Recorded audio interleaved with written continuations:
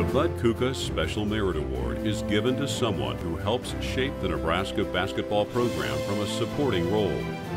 The award was renamed in 2003 in honor of Bud Cuca, a longtime Nebraska basketball supporter who passed away earlier that same year. The 2013 recipient of the Cuca Special Merit Award is Tom Osborne. Nebraska coaching legend Tom Osborne returned to the Nebraska Athletic Department in 2007. In his role as athletic director, Osborne was a driving force for improving Nebraska's basketball facilities during his tenure.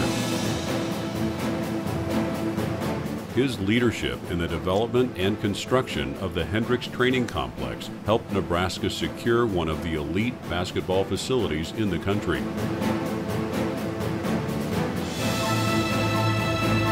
In addition, Osborne worked with the city of Lincoln in the creation of Pinnacle Bank Arena, which will open next season as the new home of Nebraska basketball.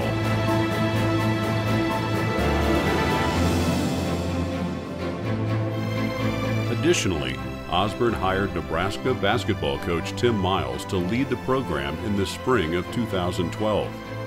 I want to come through for him.